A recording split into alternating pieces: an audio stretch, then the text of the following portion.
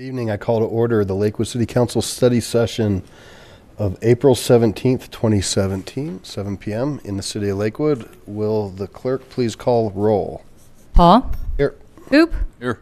Wickman? Here. Gutwein? Here. Franks? Here. Harrison? Here. Roybal? Here. Vincent? Here. Abel? Here. Johnson? Here. Shakti? Here. You have a quorum. Thank you. Thank you. So thank you to those who came out tonight or might be tuning in. This is a subject that's been somewhat on the radar for some time, and some communities have tackled it, and we're going to have a presentation tonight to take a look at what direction the city of Lakewood would like to go. So before I start, I'd open public comment on this subject in and of itself. And has anybody signed up to speak? Seeing none, I'll close the public comment on that and invite Ms. Erin Bravo up from the planning department to talk to us a little bit about short-term rentals. Good evening. Good evening. How are you? Good. How are you? Good. Thanks for having me. Thank you for being here tonight. I'm a planner of the city. So as Pull the mic close. Yeah. Thank you. is that better? Yep. Okay. So as Mayor Paul described, we're here tonight to sort of explore short-term rentals. If you recall, the staff had presented some draft language in the zoning ordinance update a few months back, and we were asked to actually revisit it, come back with some more information. So that's why we're here tonight. So thank you all for having me. And let's see if this guy's working. So tonight, we'll just go ahead and take you through a brief overview of short-term rentals and the sharing economy. Introduce you to sort of the concepts if you're not aware. We'll look at short-term rentals in Lakewood, so focusing on our city, and then some local comparisons, looking at some policy considerations, what some other municipalities and jurisdictions look at when they're facing this question, do we regulate or do we not? And then some of our next steps. So basically we're going to look to you to let us know what our next steps are. So before we jump into short-term rentals, I wanted to start with big picture. So this honeycomb here is representative of the shared economy, also known as the collaboration economy and the empowered economy. And basically it's all about leveraging information technology to empower individuals, government, corporations, nonprofits with information, which is then used to promote distribution, sharing, and the reuse of excess goods and services. So basically using technology to show where there's some inefficiencies in goods and services and getting exposure that way. So this image is a graphic representation of the various industries that have extended into this realm of the sharing economy.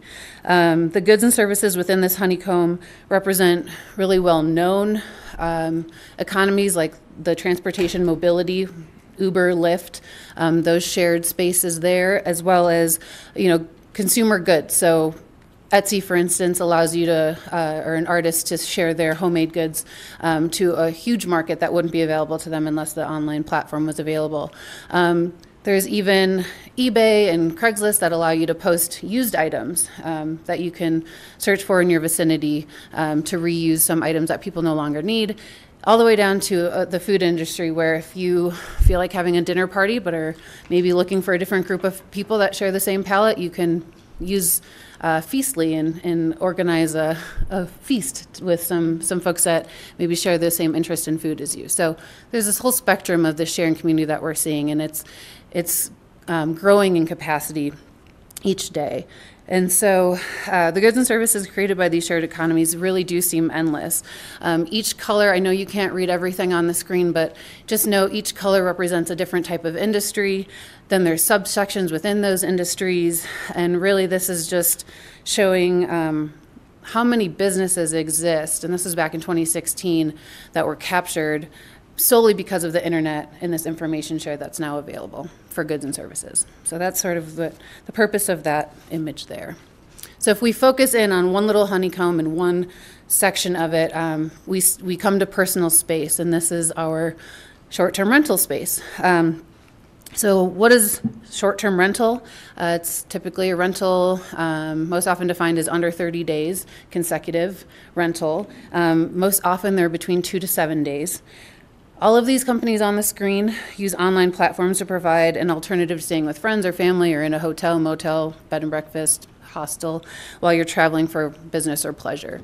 So out of the 14 companies listed here, I've circled the two big players, HomeAway and Airbnb. And for you number of folks out there, I'm just going to kind of throw out some economics. So HomeAway has acquired over 23 rental companies since 2004. So they've purchased up some other various online companies that were offering this sort of rental service. They've purchased them up. They now have over 1 million rentals in 190 countries and are valued at $3 billion. They are second to Airbnb, who began in 2007, and currently have over 3 million rentals in 191 countries, and they are valued now at $31 billion. So that's pretty incredible. But to give you some comparables, so Hilton Worldwide, the more traditional accommodations industry, is valued at $20 billion and has over 758,000 hotel rooms in 100 countries and territories. And then we've got Marriott International, which is valued at $34 billion. So well over the Hilton Worldwide. They have over 1.2 million hotel rooms in 122 countries and territories. So although the user-based network accommodations, Airbnb, HomeAway, they haven't yet surpassed these traditional accommodation service providers.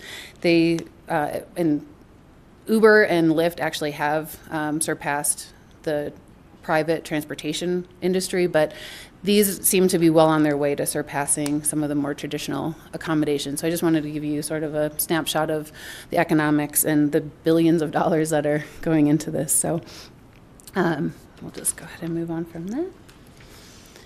Real quick, some of you may feel like these came out of nowhere. You know, where did they come from? And, you know, I think arguably you could interpret it that way, that they kind of did. In 2007, I mean, people have been renting out spaces and whatnot, but with this internet platform making it so accessible, you know, things are really ramping up quickly. And so in 2007, these two guys in San Francisco are having a hard time paying their rent. So they decided to make a website and say, hey, we've got 3 air mattresses and we'll make you breakfast. If you want to stay here for $80, you can do it. That worked. They continued to do so through 2008 and 2009. They were fundraising. Incredibly, by 2011, they raised $11.2 million for this endeavor. And then, even more incredibly, in 2014, they were valued at $10 billion. And then by the second quarter of 2016, they actually turned profitable. It's a pretty quick turnaround, and now they're valued at $31 billion today. So that's, again, just sort of a recap of the economics. So what are obviously there's some drivers for this, and, you know, so I wanted to lay some of them out there for you. You know, why do people want them and why are they so popular? These are common reasons that we found. So the internet platforms, they really showcase the supply and demand. If you have access to the internet, you can basically participate. So it's very accessible. Global tourism and connectivity. If you have access, again, to the internet, you can basically book a flight across the world in an instant. You can book your accommodations in an instant. So this is just playing into sort of that globalization that we're seeing and affecting a number of our different industries. This desire for work-life balance. So, you know, there's a number of examples where folks that utilize Airbnb or the short-term rental service providers are actually paying, you know, for their vacations while they're gone, you know, by renting out their houses. And so sort of just opening up an income stream that wasn't there before to offer them some additional, allowing them to afford some additional things that maybe they couldn't before.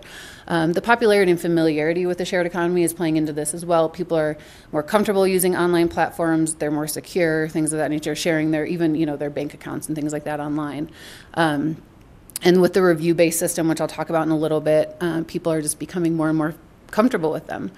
There's a number of markets where there's increased housing prices, so this might help folks, and I'll kind of hit these last 3, share some of the efficient, you know, making more efficient use of their space, helping them pay for, you know, part of their mortgage or their expenses day to day.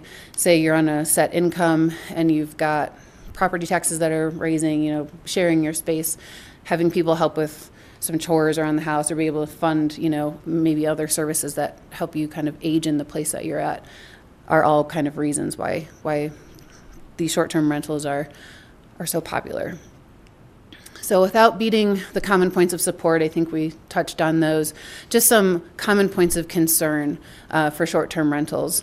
These are pretty consistent across the board when you look at various municipalities who have, taken on some community research. What do short-term rentals do to the affordable housing options in a city? Is there potential for it to reduce the affordable housing availability?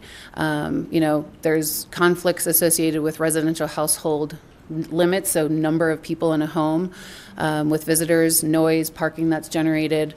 You're inviting folks into the community that maybe wouldn't be there before, which could impact the community cohesion, potentially reinforce class, gender, and racial inequalities. And that's really because as a host, you can pick and choose who you allow to stay at your unit.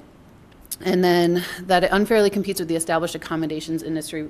This is mainly in terms of taxes. So any accommodation, like a hotel, motel, pays accommodation fee. If you aren't regulating them, you're not collecting taxes. So there's sort of an unlevel playing field there. So those are some of the common concerns. All right. Oops. I think sorry about that.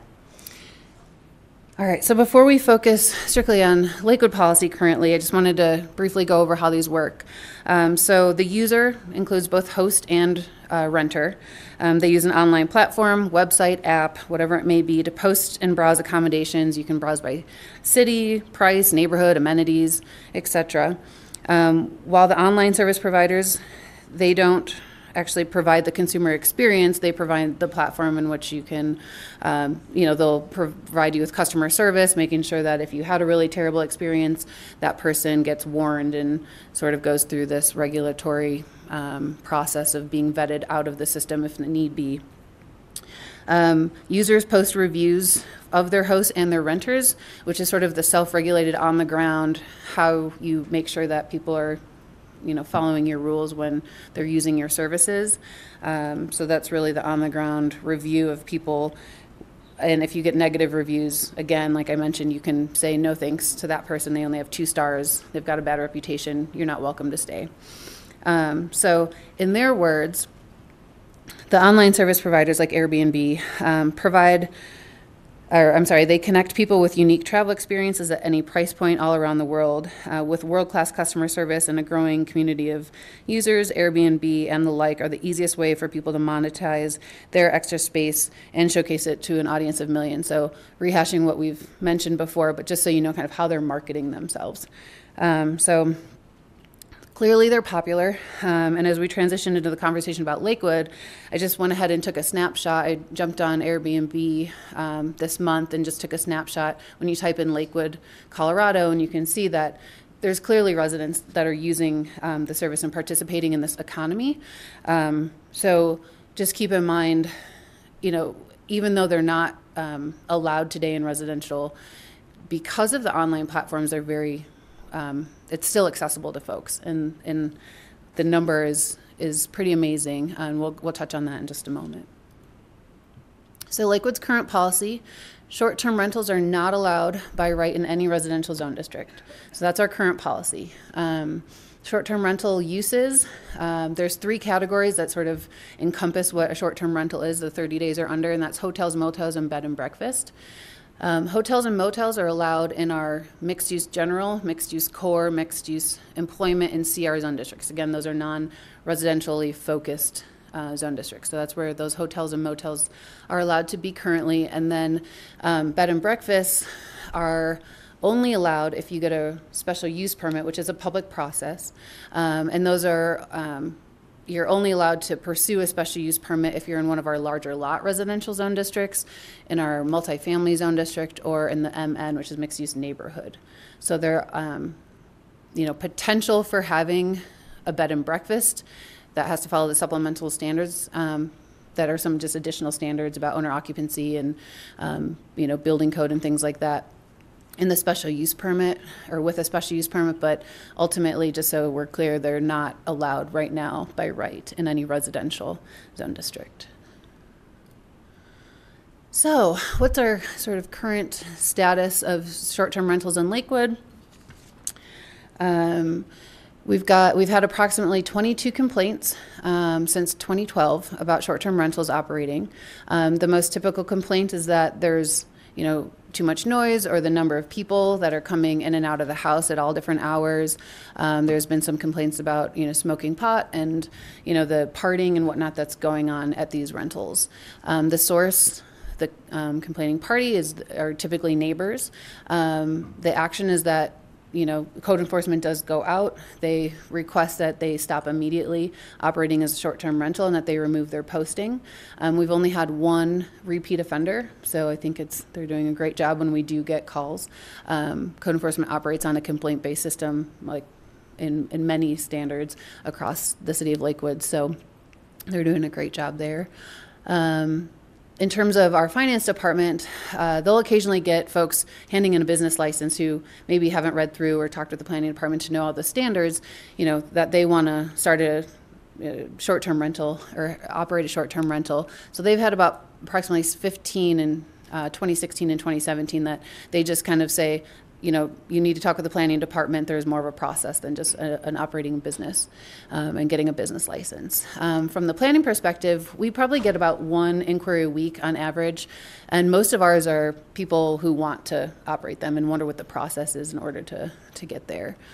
As I showed you, even though they're not allowed, Airbnb has over 300 listings in Lakewood, and so does VRBO. Not to say that some of those don't cross, and the same listings on both, but just sort of an illustration that we've had 22 complaints, 300 are potentially operating, 300 to 600 are potentially operating, and we are enforcing as they come in, but that's sort of the state of it. And we've had one property come in for a special use permit. They were approved for a bed and breakfast in an R112 zone district. So we do have one property that has gone through our process. So what are our neighbors doing? So in the different columns, we've got a couple of different cities, counties listed there for you. Mentioning if they've adopted specific short-term rental policy, if short-term rentals are allowed with a license, and then kind of what their required occupancy is. And I'll talk a little bit why that's important in just a moment. So Fort Collins, Boulder, Denver, and Jefferson County have all gone ahead and moved forward with drafting policy and adopted it that's specific to short-term rentals. And they also all require a license to go along with those rentals. In Fort Collins and in Fort Collins, you can have a short-term rental in both your primary and potentially a non-primary residence, but the non-primary residence is only in certain zone districts. Boulder and Denver both only allow them in their primary residence. The main reason is because of the impacts it could have on affordability of housing and long-term rentals and for sale units. Jefferson County only allows them in non-primary residences. And then Arvada, Wheat Ridge, and Littleton, much like Lakewood, have an adopted specific policy, and they're not allowed in Arvada and Wheat Ridge. In Littleton, it's a little bit different. If the plan development doesn't explicitly say no to them, you can actually operate them if you pull a business license. So it's a little different. I pulled up a few mountain towns. There's a really good study out there that was done in 2015 by CAST, which is basically the coalition of mountain towns. What was it? Thank you. And so they put together a great study. So I just wanted to put them up there. But we are very different on the Front Range than mountain towns. They have a very different sort of economy around their vacation houses and second homes. And so, when looking at their policy, it is different in terms of their situation versus our Front Range. So, but they all have adopted policy. They all require a license. And then you can see that in Durango and Breckenridge, they allow them in both primary and non-primary residence. And in Estes Park, it's actually only in your non-primary. So second, like your vacation home or a secondary residence. All right. So again, why are cities considering this short-term policy? Because there's some pressure to do so. pressure to address, recognize, and balance issues of supply and demand. You know, there's underutilized space on display, and people just want to take advantage of it. Tax equity, like I mentioned, the accommodations industry wanting to see fair taxation. Innovation, technology is and continues to help turn ideas into action. And cities will most likely need to depend on our own innovations to kind of keep up and keep ourselves able to enforce these regulations that we're putting in place. Sustainability and efficiency, again, making the most of underutilized space and using space that exists instead of maybe creating new spaces. So maybe instead of additional buildings, it's utilizing the space that we already have built. And tourism, people wanting to travel for a variety of reasons. You know, each city is very different, so we would never want to say we should, you know, mimic what any other city is doing in an absolute form, because the city of Lakewood is very unique in its own right.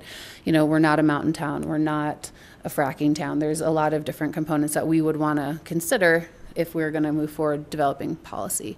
And then, of course, safety and enforceability, making sure that our communities are safe, that people feel safe in our communities, and that anything that we do create in terms of policy is enforceable. All right. So as we're kind of going through this exercise, you know, we want to think about what do we want to accomplish? So who we are, who is Lakewood, who are we trying to work with and make sure that, you know, we're establishing processes that make sense. How might short-term rentals impact the quality of life in our communities? Can we provide a convenient path to compliance? Do we have the tools right now that we could utilize to create this convenient path, or are we going to have to innovate a little bit and kind of get creative with how we ensure that making compliant or getting people into compliance is relatively easy for them? Because we know that it's more likely that they'll come into compliance if it's easy. And how will this reflect on our business friendliness? Again, our relationships with the accommodation industry and other businesses, you know, even potentially neighborhood businesses that are maybe profiting from the short-term rental business. And then how do we ensure, again, that these policies are enforceable? And I keep kind of hitting that one because there's a lot of policies out there that sound good on paper, but they're really, really difficult to enforce. So I think that would be something that we'd really want to pay attention to. All right, so getting back to the question of the evening, would you like us to revisit Lakewood's short-term policy, or Lakewood's policy on short-term rentals? If we don't want to revisit the short-term rental policy, we can certainly just keep regulating as is. If we get the direction to sort of draft new regulations or explore more, you know, we'd be looking at location standards, nights per year limitations, owner occupancy requirements, license requirements, etc. The good thing is there's a number of communities that have done extensive research, so we kind of have some good guiding questions and some good examples to help us create some of these policies and maybe see what's working and what's not. So we've got some good case studies. And of course, it's not just a planning effort. If it's something that we do want to explore moving forward with in terms of creating a policy, there's a number of different entities within the city that would need to be a party to the policy development. So the city clerk with licensing, the finance department with tax collection, legal, planning with the zoning ordinance, the police department with enforcement, and obviously public works, building permits and things like that. All right. So with that, thank you for your time, and we're happy to answer any questions. I'm sure you've got a lot. We've got some research that we've done. Happy to answer any questions you have, and if maybe we don't have the answer, certainly happy to come back to you with that information. So thank you very much. Ms. Bravo, thank you very much for the presentation. Very informative and quite interesting. So before I go to questions, I just want to also just reinforce, so I guess before us tonight for council is do we want to do anything, and if we do want to do something, what that looks like going forward. And that could even be a direction to staff to put some things together and maybe create a committee that consists of not only the folks that we saw on that slide, but also residents, outside stakeholders, hotel, lodging, things like that. So keep that in mind, and I'll start on my left with Councilor Abel. I hardly know where to start here. There is a lot to cover.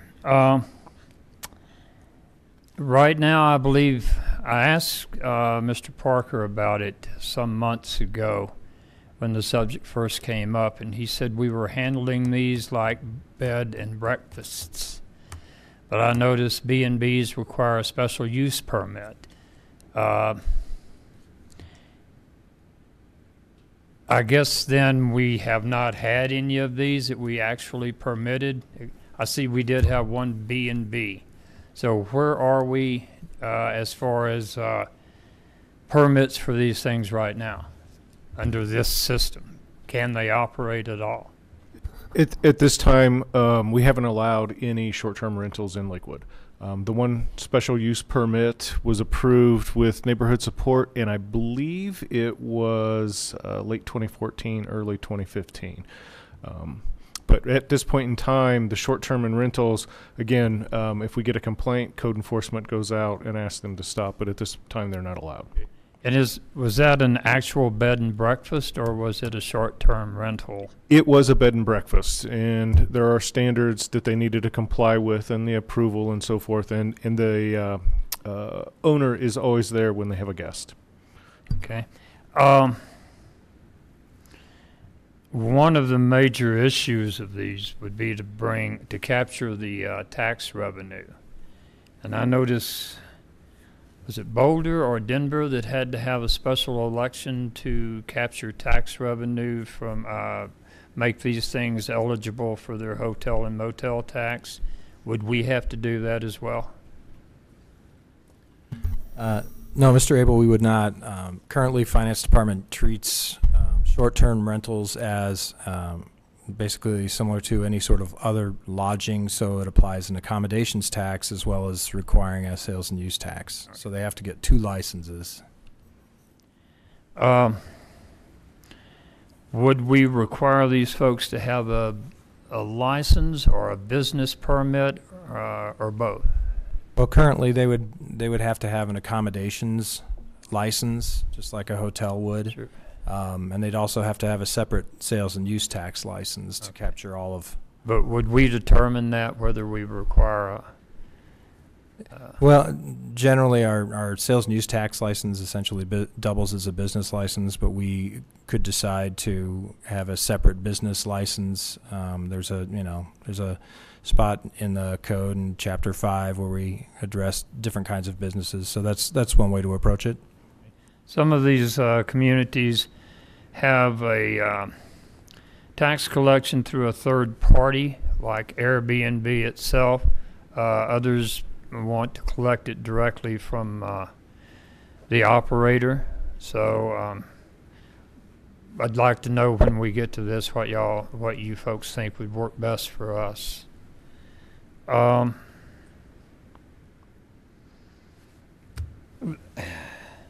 A number of these cities limit permits, and Durango, for instance, limits it to 60. And I don't know how those work, whether they're renewed annually, whether they're on a rotating basis. I'd like to know how, if we require permits, and a limited number of permits, how we would strike a tone of equity there. I don't think that everybody ought to be able to go out and throw up an ADU in the backyard and start having overnight paying guests.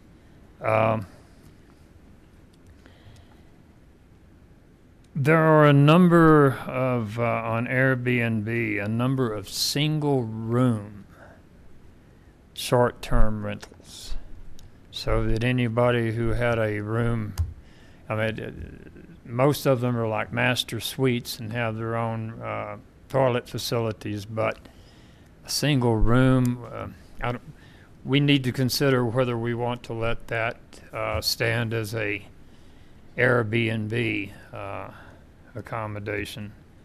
And of course there's the primary, non-primary residence question, and we have do we let them have them in ADUs, or some cities require it to be the primary residence of the property owner. So if he lives in an ADU and rents out his main house, this would have to be the ADU, and then, or vice versa. Estes Park notifies neighbors before these things are permitted, and then they have a regulation that holds the homeowners accountable for the actions of their renters, any damage they might cause in the neighborhood. Which brings me to a question from Ms. Harrison. When we get around to that, do homeowners policies cover these kind of things, or should we require extra insurance to cover off-premises damage from renters, that sort of thing? Who do the police contact? Do they contact the renter or the homeowner or both? And I believe in Estes Park they have a method of having a 24-hour property management contact. So if there is trouble, the city can call those folks, or the police can. And then I think we need to hear from the competition. What do our current B&B and hotel and motel owners think? I have other things, but I'll yield the floor for now. Ms. Franks, and then Ms. Shakti. And I'm not going to request a response to any of these. I'm just going to kind of throw these out as other points of consideration because I think there's a lot of things to cover. For the nights per year, I'm just trying to envision how that is, what the visibility is to that, what the enforcement is, whether those agencies like Airbnb, whether they report out, numbers of days of rental, if there's any kind of body that can say, because if you're trying to say, 30 nights maximum per year, how do you really, know that? And then it turns neighbor into kind of reporting on neighbor, which can be an uncomfortable situation. I think we also need to be very cognizant about maybe the maximum number of separate rentals per house, because I could have a 5-bedroom home, and so then I could have potentially 4 separate rental agreements going on at any one time for each of those units. So I think we need to be cognizant of that aspect. As those of us who've heard from residents who already have parking issues along streets, I think that we would have to look at maybe requiring that those renters had an off-street space, which might require folks to put in some improved, surfaces for their areas. I think it's also important to talk about another aspect of this, which is the fact that these units offer very unique housing opportunities. Folks who may have children who are maybe autistic and don't do well in crowded. So the plus side of that is being in a home environment, being somewhere where there's not a lot of activity. There's some real benefits there for those folks. And so there's that, as well as maybe folks who are in town visiting a relative who's got an illness long term, where they're looking for some more home-based type of an environment. So I think that we want to certainly talk about the benefits it can bring to our communities, as well as some of the challenges. I think we need to kind of understand about the fact that we do have folks for whom it's getting very expensive to live just in general in the metro area, and so these income streams could keep people in their homes, which has some significant benefit to some of our folks as well. It also offers some level of companionship to folks who may be, so again, I'm trying to kind of see that there's multiple dimensions to this. Would also like us to be cognizant about the fact that these rentals will be generating income, and what level of responsibility do we have to ensure that they're, paying their fair share, maybe none, maybe some, but again, it's something to be considered. I do have concerns about food service options, making sure that, if people are serving food, how do we know that maybe that's safe and for them as well? And is there any responsibility for food service if somebody's offering a bed with a meal and that type of thing? And then the last thing I had was the maximum number of pets. Is that going to be, if people are allowing pets to be part of that rental agreement, do we have limits on the combination of the homeowners' pets that might still be there, the pets that might come with those rental agreements? And so those are just the things I wanted to kind of throw out there for just general thought and consideration, and I will yield the floor. Great comments. I have Counselor Shakti and then Harrison. So I tend to be an early adopter of many of these new schemes. I loved Netflix for like, when did it start? 10, 15 years ago. I loved the Funwa bus, which was when you were in Boston going to New York, it cost $100 to take a bus, and then all of a sudden there were these Chinese buses that cost $10, and I only had $10, so it was really good. I love Car2Go. I love Airbnb. That said, the Funwa buses kept catching on fire. So some regulation to make it reasonable was important, and what we ended up seeing was over time a more reasonable middle ground was reached. So Airbnb in specific, the fact that it's so global is amazing. I was just in Vietnam in an Airbnb. Before that, I was in Bangkok in an Airbnb. The fact that you can have kitchens, so it's different than being in a hotel. The fact that small and medium players can be involved, both in saving money as a traveler and making money from their home. And so that's obviously true if you're renting out your home. But then even the people who, when I was in Vietnam, there was a man there who built a house so that he could rent it on Airbnb. He didn't have money to have a hotel, but he was a medium-sized actor. And then for me, I love the opportunity to be in other people's houses. Apparently I have like a latent architect or designer in me. And you experience the world in a different way. You get ideas about how you might want to live. So that's my starting place. I think there's a lot of room for appropriate regulation to make this work in neighborhoods. I think it makes sense for us to come up with, I mean, at this point, our rules are strict enough that it's as if we have no rules because everybody's just doing it anyway. And so I think it makes sense to come up with rules that really address people's concerns and make it so that people can do this in Lakewood and it works for the neighbors. So just through some of the ideas, I am concerned about affordable housing. I don't know what kind of ideas there might be out there of ways, whether it's a pro or a con, and what things might have a positive impact. I've actually never done the single room rentals, but I think that they're a nice idea of, in terms of affordability for people that I happen to know that you can go to Mexico City and stay in a nice room for $10. Like, this gives opportunities to people who wouldn't have those opportunities otherwise. I think that a lot of it really will come down to the number of people allowed in an Airbnb. So what's the appropriate number of people for a house?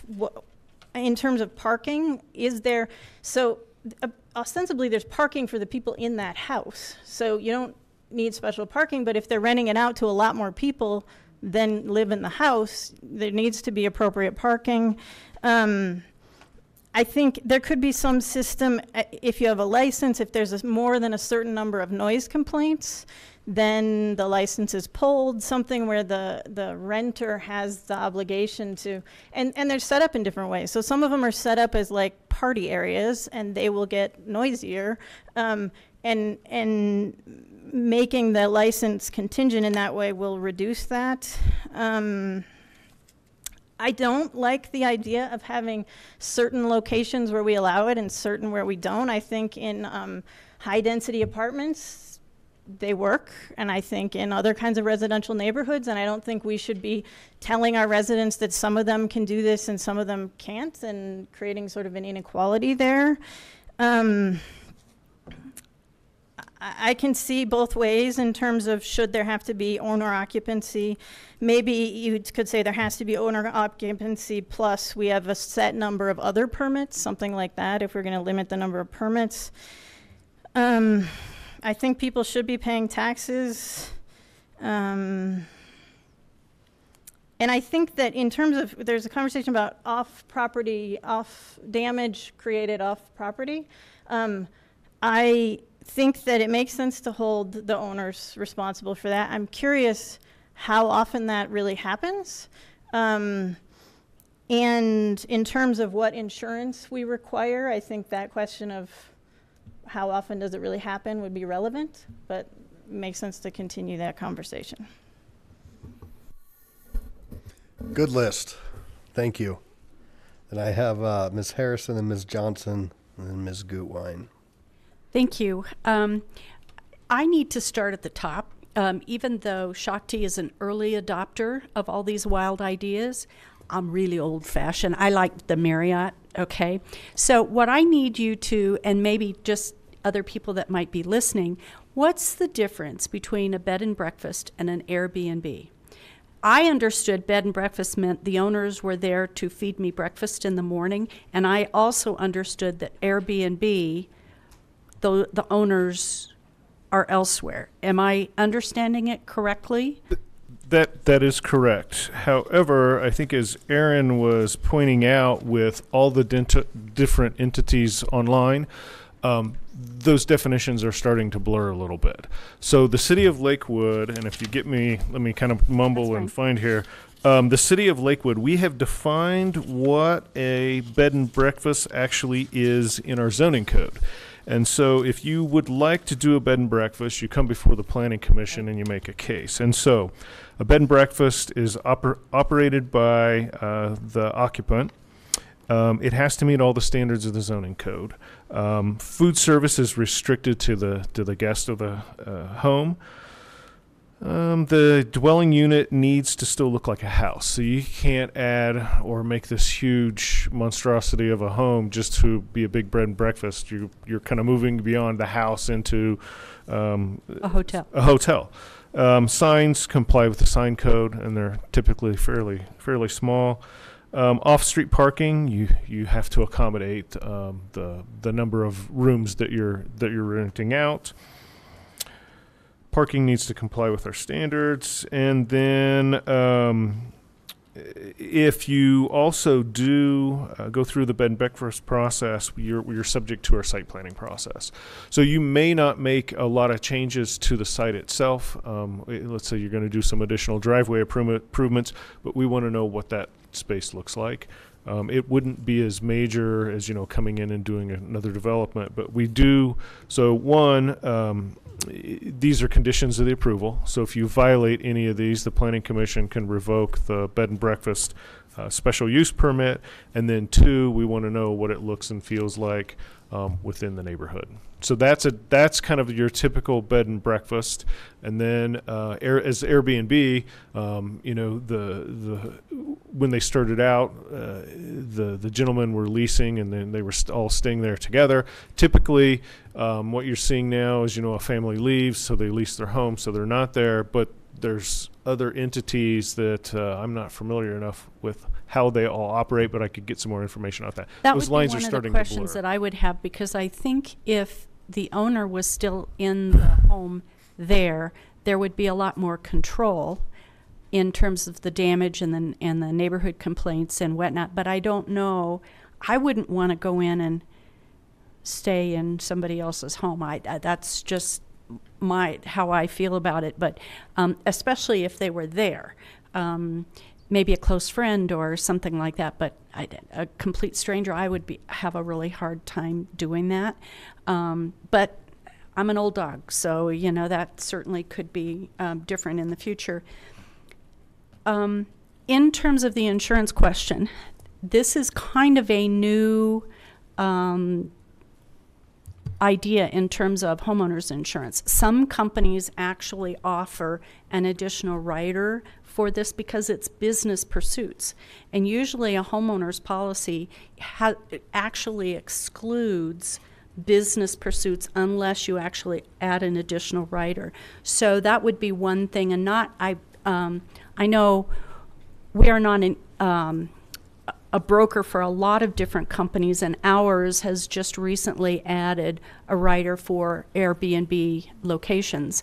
And it has to be approved in the locale that you're in before you can get the coverage under your insurance. So I think that there's some liability risk that we'd have to look at there, as well as whether or not it would even be approved in Colorado and by what insurance companies, because that could be an issue that we'd have to look at. On the pro side, one of the things I'm always concerned about, how to help people stay in their homes. And there's a lot of probably big homes that have only one person living in it because spouse is gone and the kids are gone and they're trying to figure out how to make ends meet. This might be a good opportunity for that senior to stay in that home if possible, if all of the rest of the regulations are put in place to where it's a safe thing for them. I have a lot more questions, but that'll be where I'm going to stop for now. Thank you. Thank you. Ms. Johnson and Gutwein, then Abel. Thank you, Mayor. Like you, Karen, I prefer to stay in a hotel rather than in somebody else's home. I understand that, and that might just be that our generation, I don't know. I've got a lot of questions and concerns actually about this, and I'll start. When you're talking about having a house that has many bedrooms and perhaps renting out different bedrooms and then having a car per bedroom, I think we've already got an issue that as a council that I'm hopeful that we will be addressing at some point soon regarding residences having up to, I think it's 7 cars per home as it is. And that seems to be causing a rub in a lot of neighborhoods the way it already is. This to me would add some strain regarding the amount of cars. Do we have any kind of a guesstimate how many of these are already operating in Lakewood? With right now, the short-term rentals are not legal, correct? Do we have any idea how many are operating, even though there's...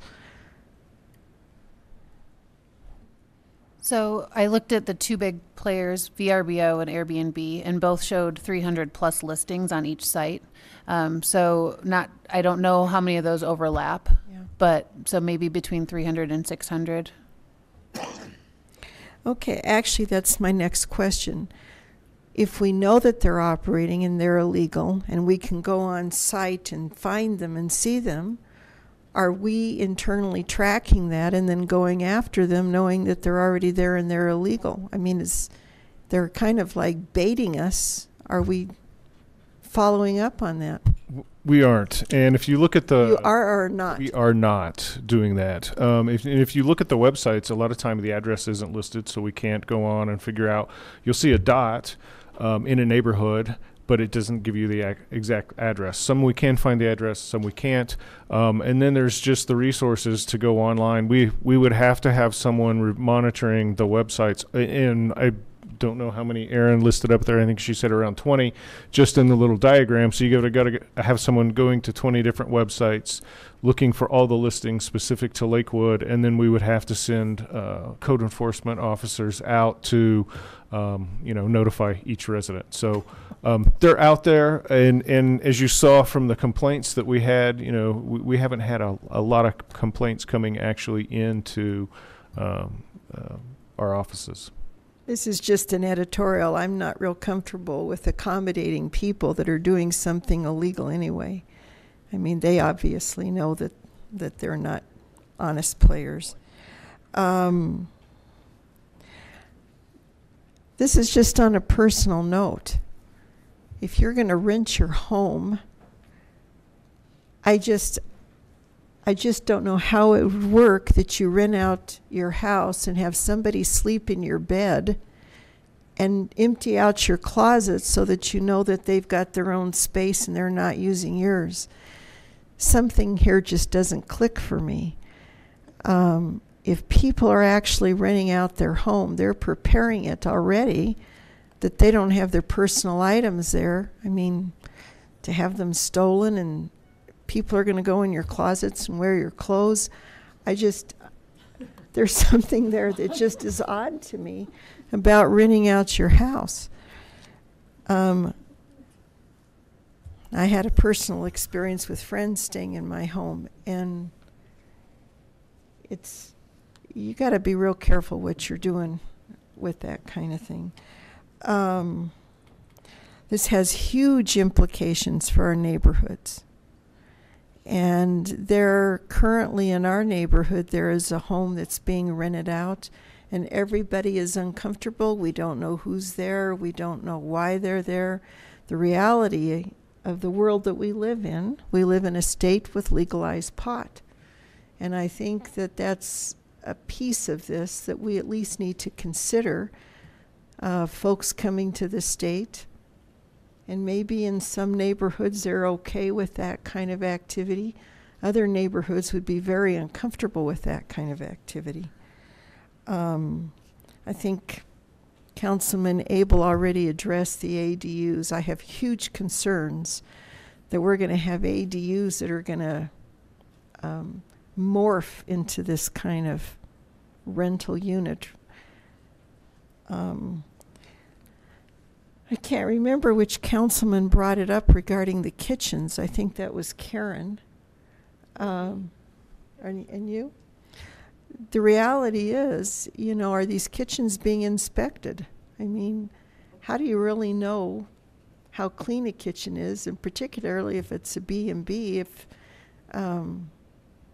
you're serving food, do we have a process in place that we know how clean that food is and how clean the kitchen is? There's a lot of implications here for public health.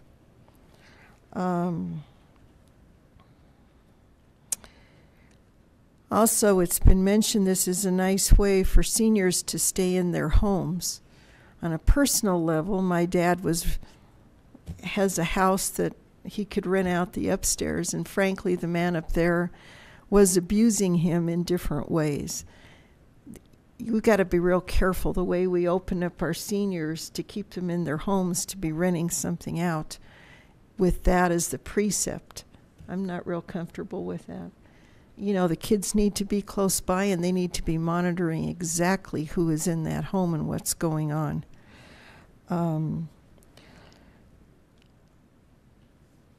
As I said, my role as a city councilor is different than personal. This might be kind of fun to go to Durango and rent one of these. My kids have done it and they've enjoyed it. But they've been honest players, and they've left the home very clean and nothing was broken. I can't imagine, frankly, leaving your home with somebody else living in it, what you're going to come home to. I think if we as a city council decide to go forward with this, because of the implications for our communities, for our neighborhoods, for the people who have invested in their neighborhood, they are paying mortgages, they want a stability in their neighborhood, they want a security in their neighborhood. We need to, at the very least, have some type of a committee that has community input, where people are giving us some direction on this. I think this, for me, this is way above something that we as 11 people should be deciding. And that's my input.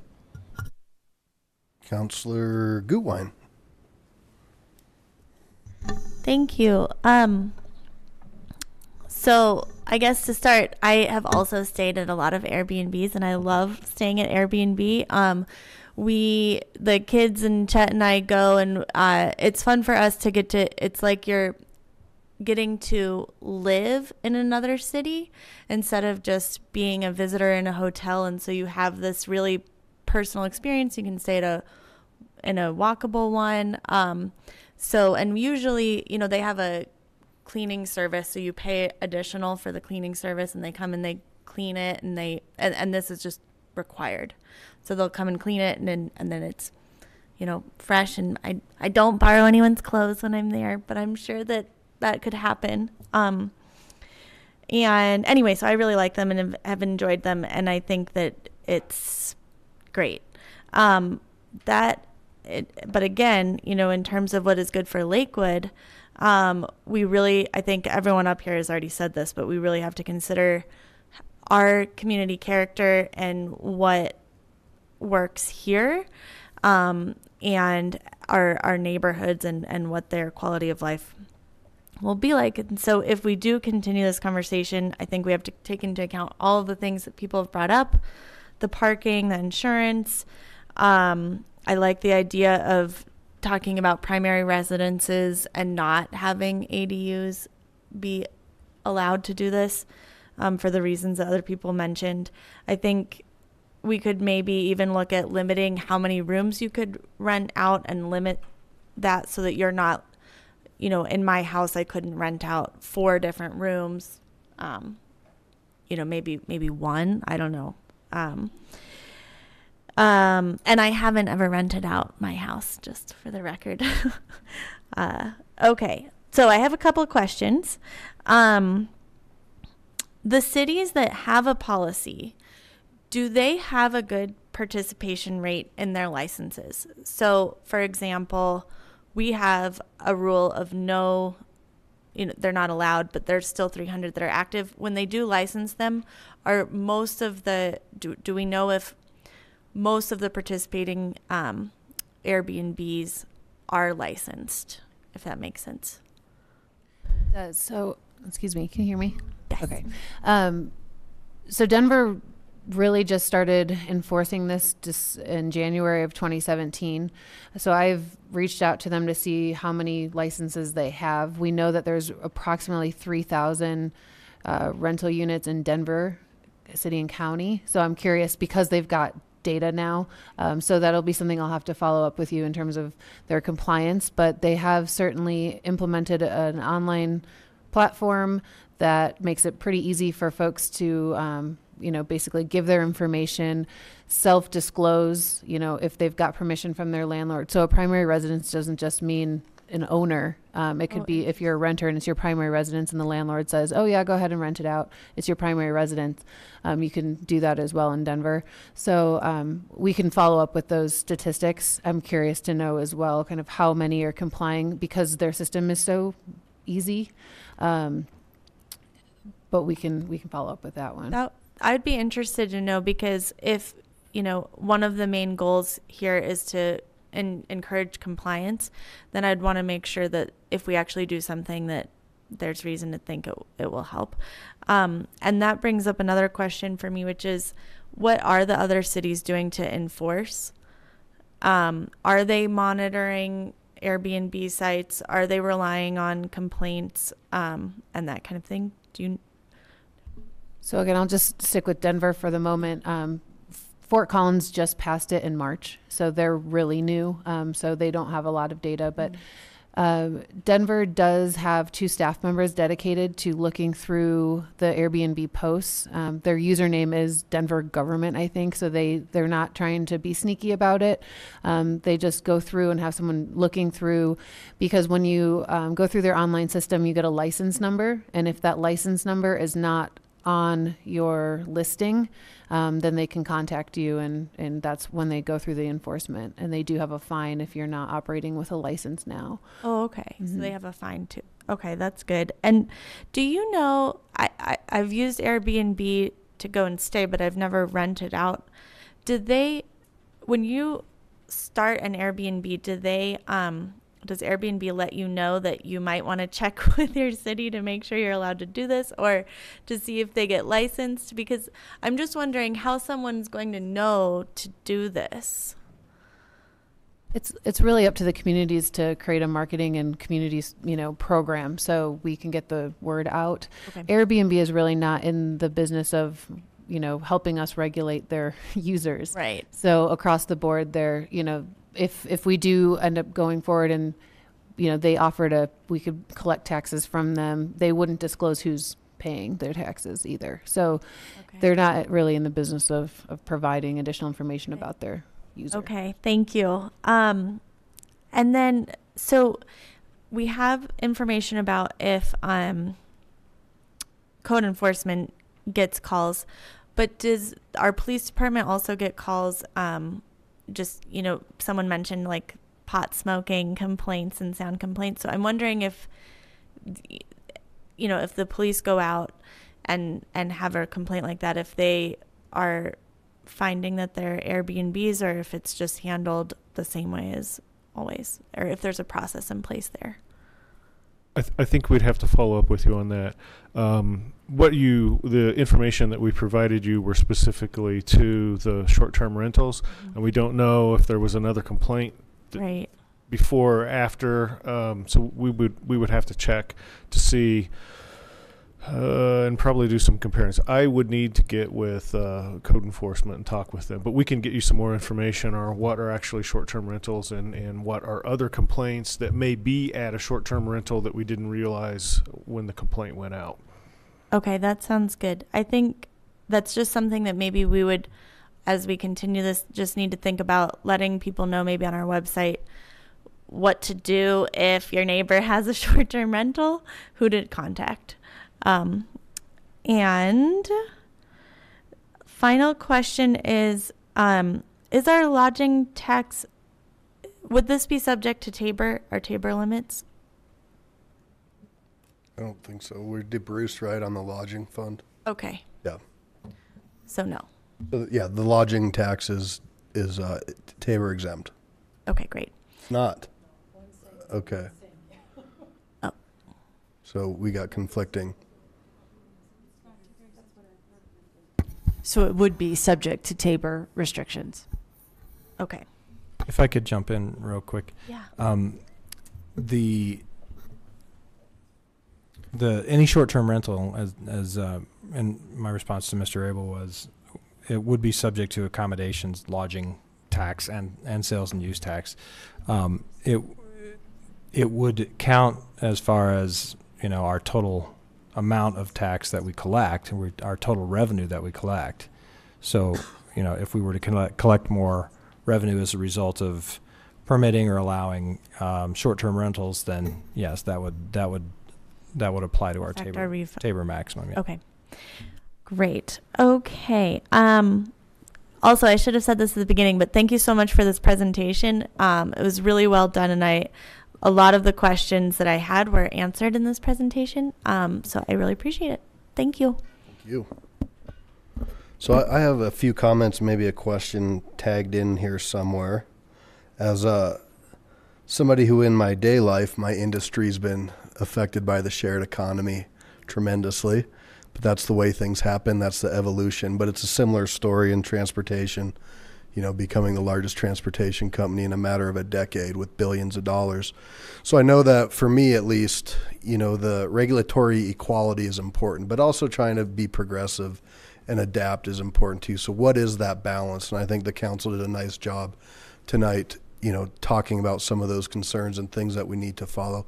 Taxation for me, especially, and looking at some of the regulations that our brick and mortar have to follow and deal with and go through. I mean, I think that's fair to examine as we go forward. There's a comment about marijuana use, and like it or not, there's a constitutional right in your house to utilize that, and I think that applies to folks that are visiting as well. And I'm not sure exactly how that all works, but I'm sure there's some information on other communities that have had to go about doing that. And then buyer beware. You don't go in a decade from nothing to being larger than the largest hotel chain that started 50 or 60 years ago. So there's a proven track record of something going on where there is some safety and people continue to use this. I remember Shakti telling me when she stayed at one in DC, it actually struck you because the gentleman, everything he had was there. So there was this trust that you were coming into his house. And it's a little bit different for me. My neighbor's an airline pilot, and before he moved, they would bring, people would come in, and he had a little lock closet downstairs where he put his stuff, and we had folks in and out. It was quite an interesting deal. Some people like it, some people don't. But I think it's important that I would say we move forward in looking at some sort of regulation and having a larger conversation with the community and the different stakeholders that are part of our community. So that's kind of my 2 cents. And at the end of the day, health, safety, and welfare, commonality in all of those ordinances through the other communities had a lot to deal with, fire, carbon monoxide, things like that, to make sure that who's ever staying in there is some sort of safety. And then, so that's it. That's all I got. We're back up on the lights. Ms. Franks? I just wanted to add a couple quick points. I certainly agree with Councilor Johnson about the safety concern for our seniors, but if you look at that as the short-term versus long-term, somebody could have an abusive long-term renter there, and that's not against our rules. So just to show the dual side of that a long-term rental situation could be equally or more abusive based on that. So we certainly want to keep our communities safe in a bunch of respects. I also did want to comment about the what several people mentioned is not everybody may be aware, and if Airbnb and these other places aren't sharing that with people, that not everyone knows what they're doing is not legal. I had a young family contact me who had been reported, and it was their way of trying to keep one of the parents home as a stay-at-home parent, and they were trying to augment income, and as soon as they were turned in, they immediately ceased and desisted and reached out to me to see what relief. So I think that there are people who just clearly don't know that that's going on. I think the fact that people come in for a business license and don't know is another indicator that maybe we've not done a great job at educating people. I also wanted to, in your future research, to find out if there is any interaction between these, providers and the communities, if they're trying to develop any kind of a partnership, or if maybe the hospitality industry is seeking any legislation which would level the playing field and give them relief. I think that they have as much of a responsibility to be good players in our community, and we shouldn't have to be outreaching the other direction. So I'd like to see what's going on in the hospitality industry, and maybe if these groups have a lobbying group or a coalition or something where we can reach out and see, well, what can we do proactively rather than this punitive sort of reactionary stance. Thank you. I have Councilor Abel, Johnson, Shakti. The marijuana angle, I have some questions about if people allow incidental use. I would have no problem with that. I think we should consider, though, whether we can point fingers at somebody who's, as in one of the Airbnb single room things I saw today, 420 and pet friendly. Okay, you can have your dog there, but is that advertising a marijuana business? So I think we need to make some distinction there. If people are advertising it for the marijuana use, does that comply with our ban on marijuana businesses? I think it's worth debate. I don't know where I'd come down on that. Also, a lot of apartment houses have guest suites or guest facilities, so that if your aunt and uncle come to visit, you can house them in your complex for a few bucks. Are we on top of that? Are we charging those folks lodging tax? And should we consider that as a Airbnb because it's not a permanent lodging facility in general?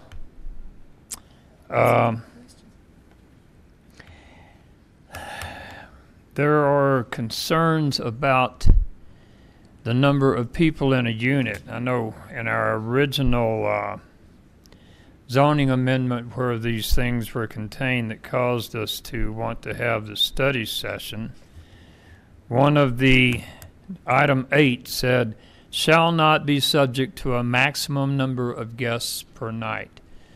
Now, I know if you have, two siblings and their families, you wind up with 12 folks there already. And I wouldn't want to prohibit that. But then if you have no limit of unrelated guests, I don't know how many of you folks might have been to spring break. Lakewood's not a big spring break town, but I can't imagine having 10 unrelated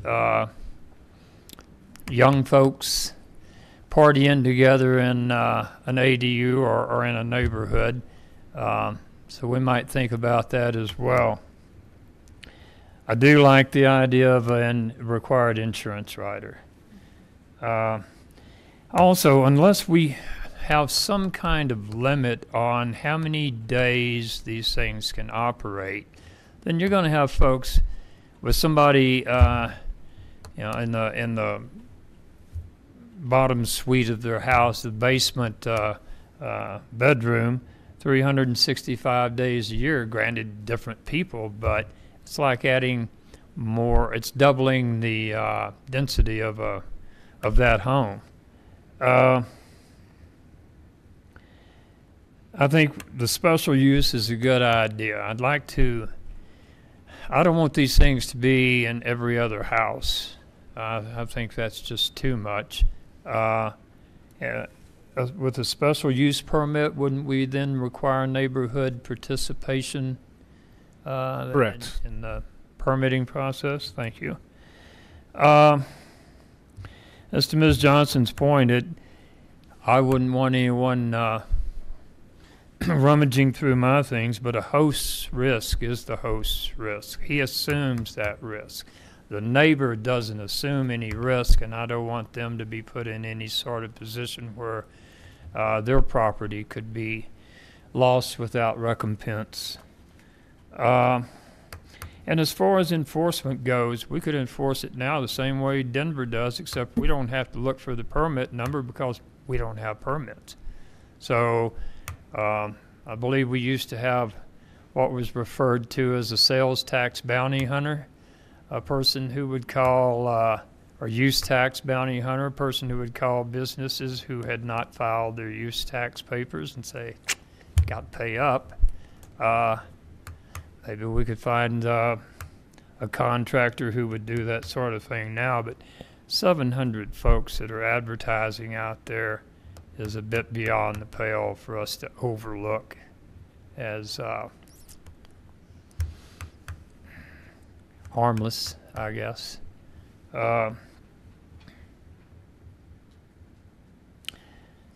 And I don't have a firm opinion on it, but I wonder if we should look at whether we want to include all residential districts. And Councilor Yes, Abel, sir. so the numbers Aaron came up with, like we said, we're not sure what that exact number is, Up to 6. but it doesn't mean also that they're all being leased. They're participating in there, but maybe they're advertising for a certain week during the year when they're out. So that number doesn't mean they're all active at this point in time. I understand that, but if they're advertising for it and we don't allow it, we should at least say cease and desist until we put something together. That is another thing. We need to do this. We need to get this done. I don't want to say with haste because government shouldn't move with haste, but I think we need to consider that the vacation period's coming. It's right up on us here. We will have more of these non-compliant things. We'll have more people who want to make a few bucks off of it. I don't want to see folks become hotel operators out of their house just to increase their income.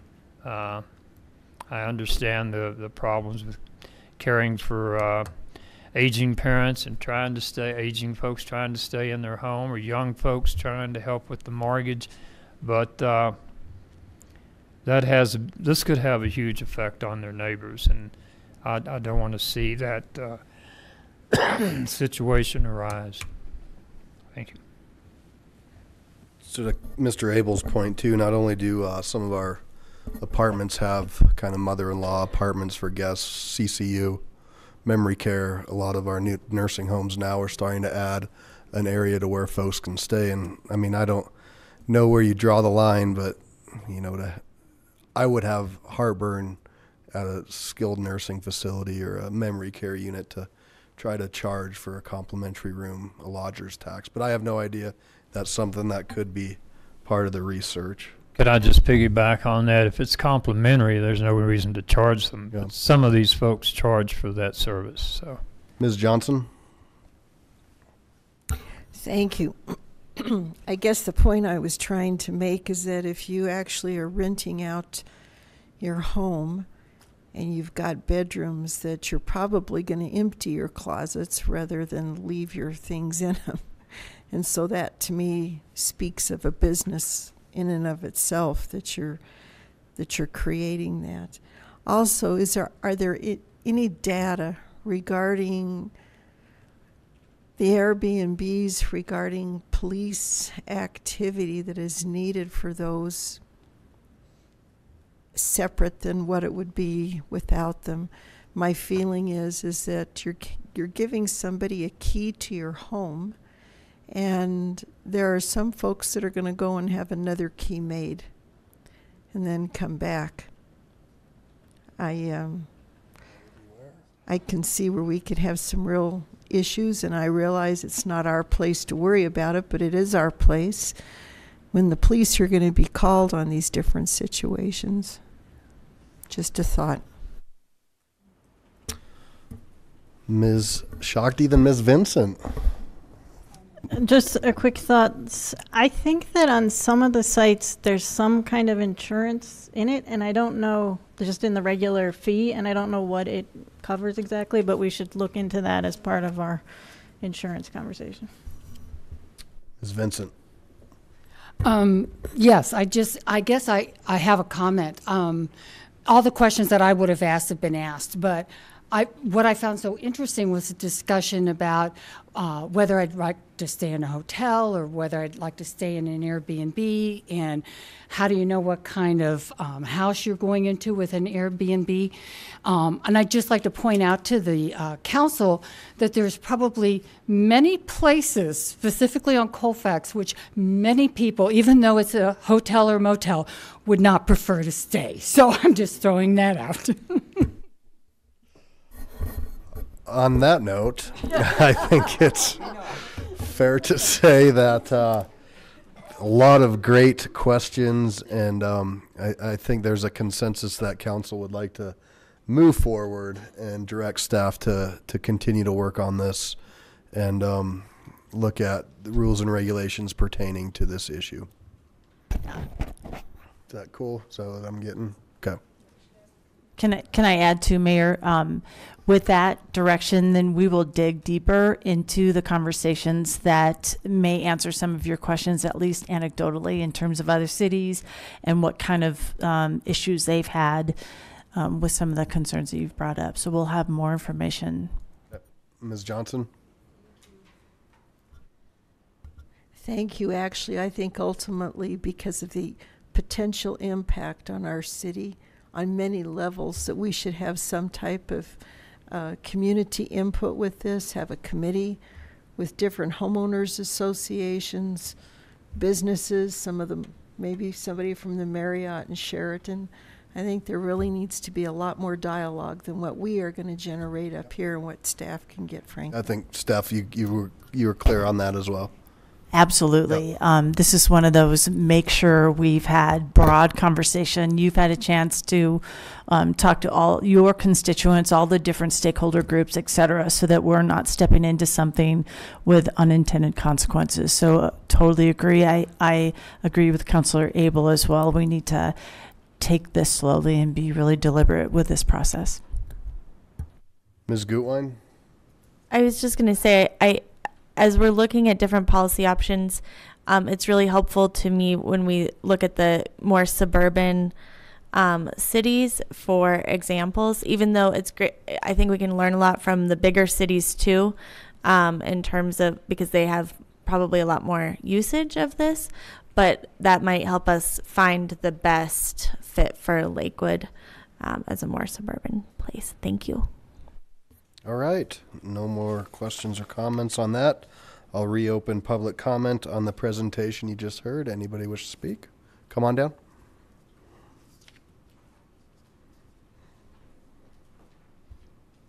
Mar, if you could, after the meeting, leave your address with the clerk. We didn't have it last time you spoke, so thank you.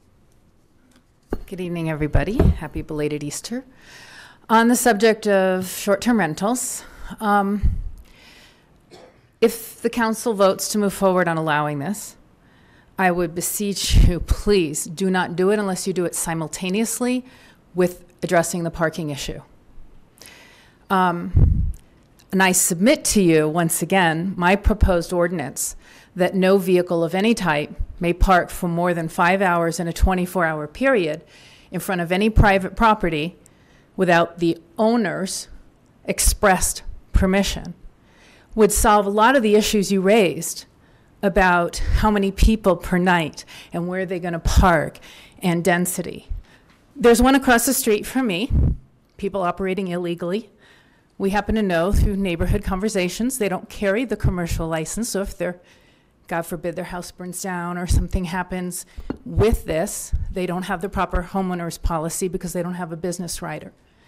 So I would also urge you, second to having the parking addressed, that you require the proper commercial business policy. But again, I submit to you, my requested parking ordinance would take care of a lot of these issues. Because, for example, the one across the street from me has a 3-car garage and a 3-car driveway, but their guests are not allowed to park there. So the 3 guests per night park in front of their house or my neighbor's house. And they're strangers that come and go, mostly from out of state, usually men, once in a while couples, in a neighborhood that's predominantly elementary school age children. So that's a concern for the neighbors. I've heard a lot of talk about protecting the host and the guest, but I think the bigger picture here is that's free will to engage in an Airbnb as a host or a guest, if it's legal. The neighbors in the neighborhood is the primary concern here in voting for this. And lastly, as just a point of information, I know quite a few people that do this. They are rented out if they're in a good location of a nice facility 365 days a year, from anywhere from 1 to 4 people a night. So that's the kind of impact that it can have on a neighborhood. So thanks for considering those points. Thank you. Anybody else? Mr. Davis, come on down.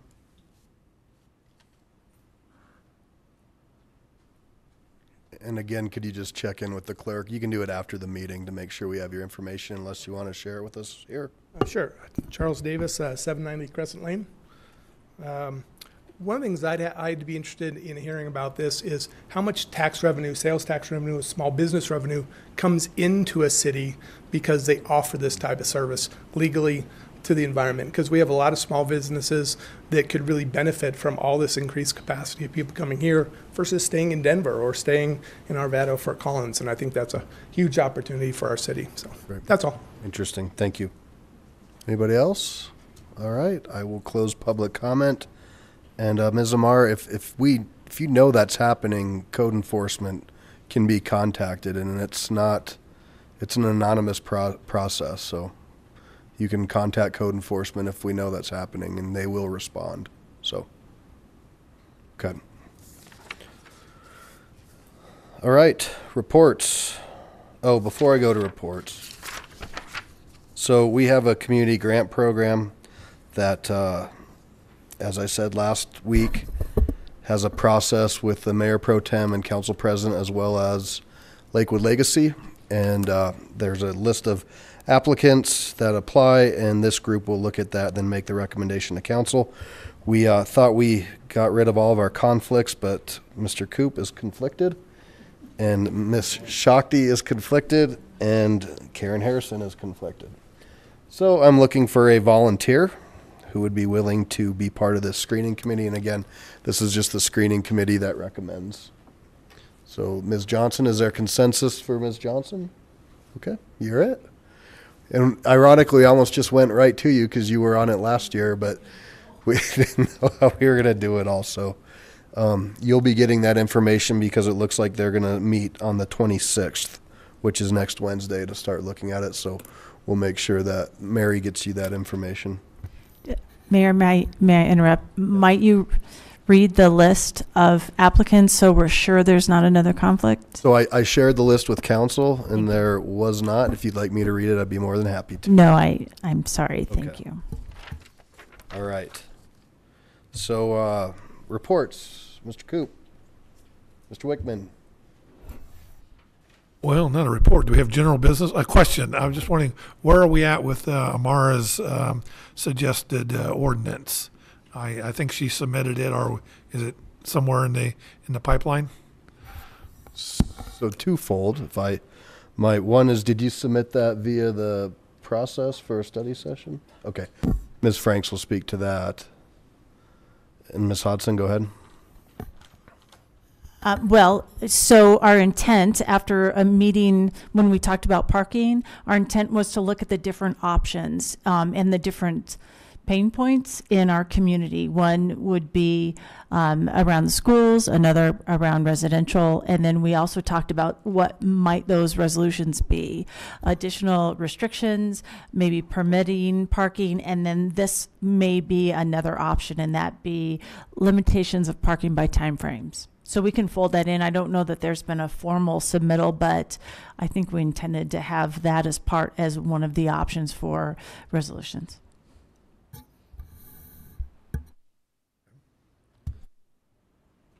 Ms. Franks will follow up. I just wanted to add that Councillor Johnson has filled out the paperwork to start that process of a formal request, and I signed on to that tonight. So I'm not sure if she's looking for other signers, but we filled that out, and so that will be a formal request. Okay. Ms. Gutwein?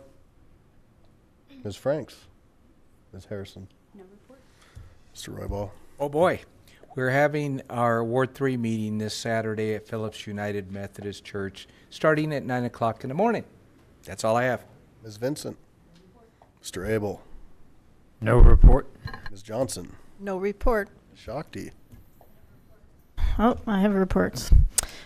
Drug Take Back Day, Saturday, April 29th, between 10 and 2 at the police department. Free yard waste cleanup events, 8:30 to noon on April 29th and May 6th, and that's the parking lot of Jeffco Public Schools building, 809 Quail Street. And Saturday is Earth Day, if I'm right. Yep, I got any nods. Yep, Saturday is Earth Day, and so there's an event at the Heritage Center. Ms. Shakti, what was your last announcement you just made? Earth Day. Okay. And for clarification, the prescription drop-off, folks can just drop off, right? They don't have to get out of their vehicle. I'm pretty sure for our seniors, they have it mobile to where you can just drop off, but we can get that information. Did you mention all the events for Earth Day? No, I just did very generally. You could do more specifics.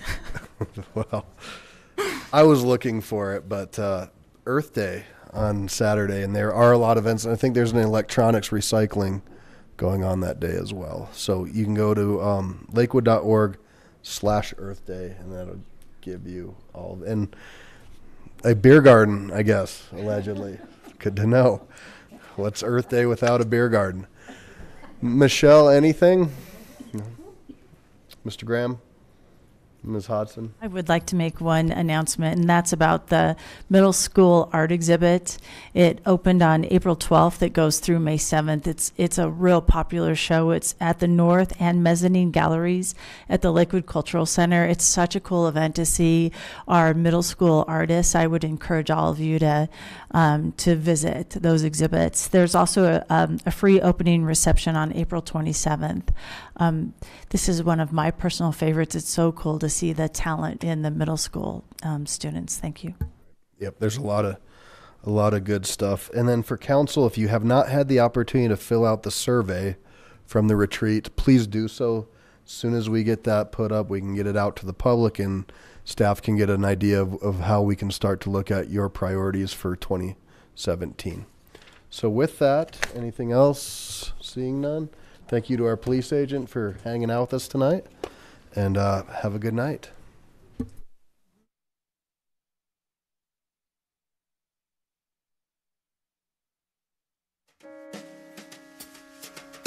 I saw you and my heart skipped a beat, felt a thrill from my head to my feet.